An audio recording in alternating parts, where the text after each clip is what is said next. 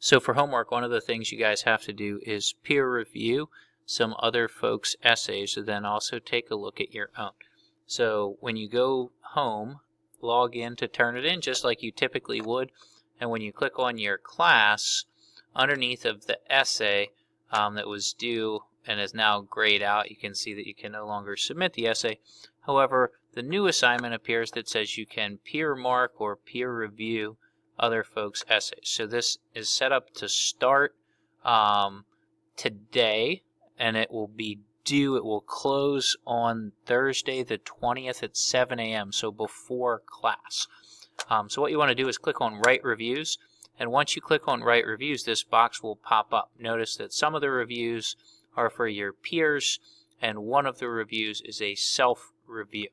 So once you click on Start Review,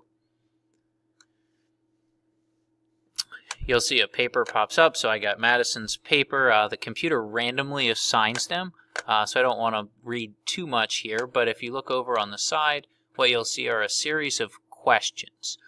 So there are two types of questions. So the first type, if you look here, are to very simply rate. So you just click on the rating that you want to give to the paper. The second type of question is a short answer where you type in the little text box. Please note when you type in the text box, underneath of each one is a little word minimum. If you don't meet this minimum, when you look up here, you'll finish the review and it'll say only 93% complete.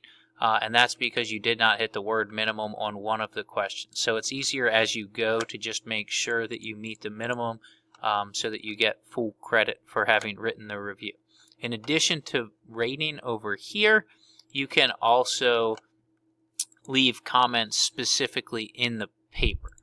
You can highlight stuff, etc., just by clicking and dragging.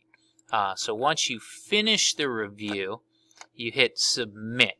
If you want to save it and start working again later, you can simply save and come back to it at another time.